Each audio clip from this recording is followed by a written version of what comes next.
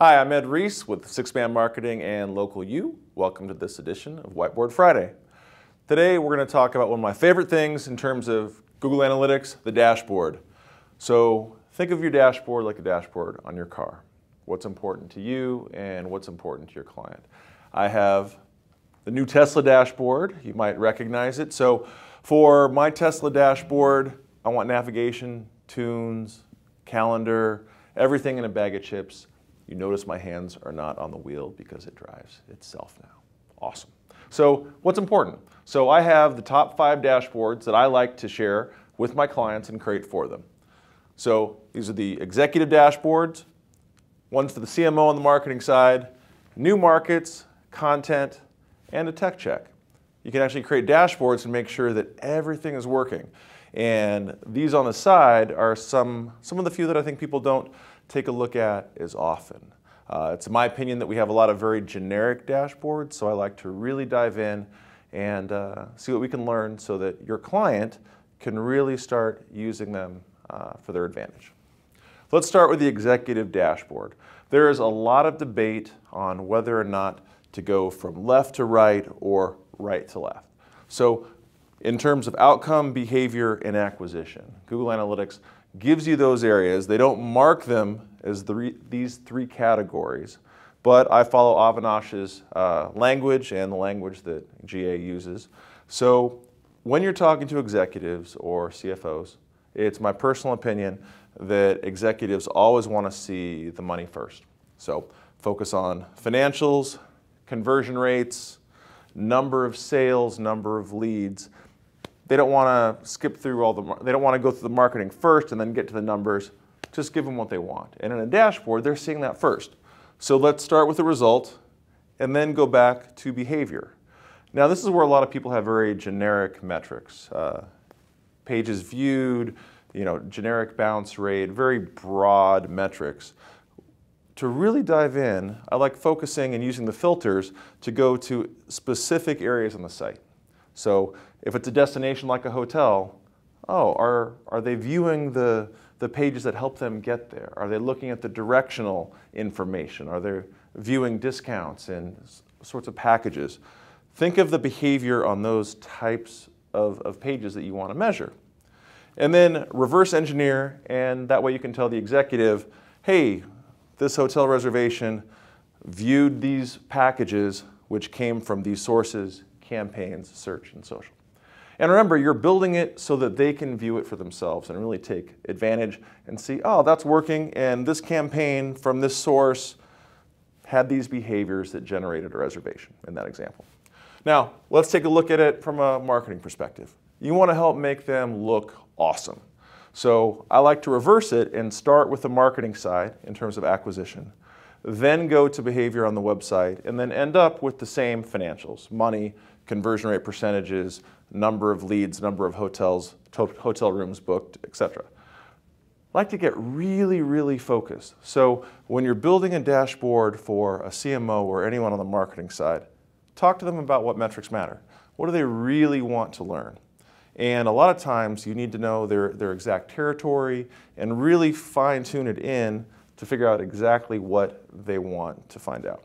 So again, I'm a huge fan of filters. What behavior matters? So for example, one of our clients is Beard Brand. They build beard oil and they support the urban beardsman. We know that their main markets are New York, Texas, California, and the Pacific Northwest. So we could have a very broad regional focus for acquisition, but we don't. We know where their audience lives, we know what type of behavior they like, and ultimately what type of behavior on the website influences purchases. So really think from a marketing perspective, how do we want to measure the acquisition to the behavior on the website, and ultimately, what does that create?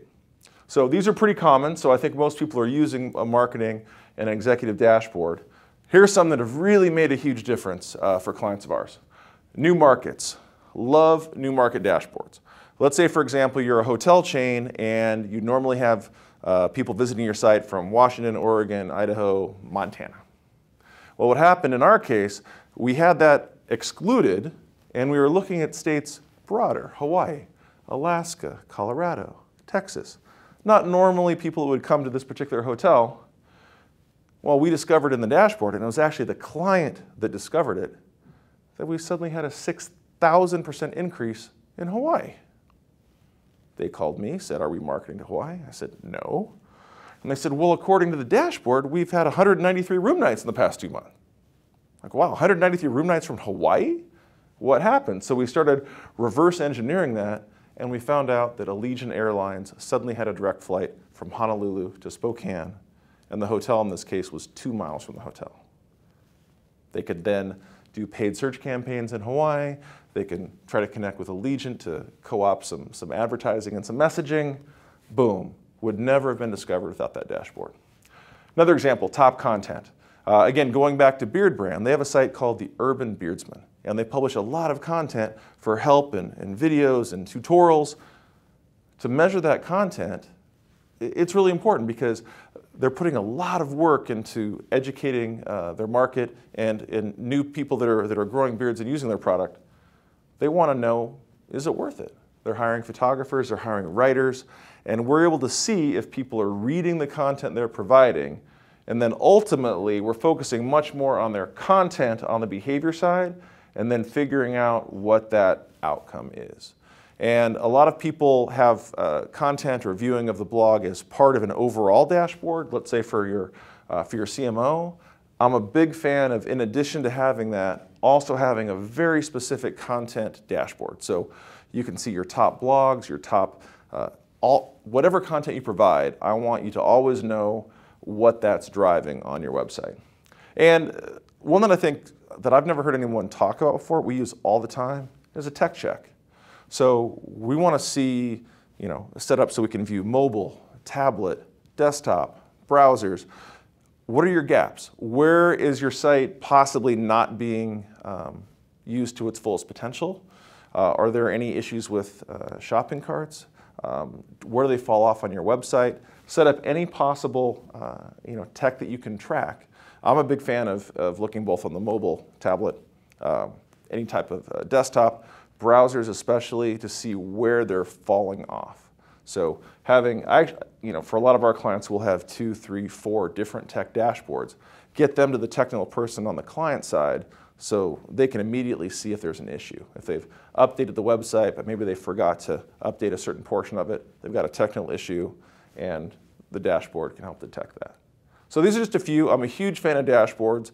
They're very powerful, but the big key is to make sure that not only you, but your client understands how to use them, and they use them on a regular basis. I hope that's been very helpful. Again, I'm Ed Reese, and these are my top 5 dashboards. Thanks.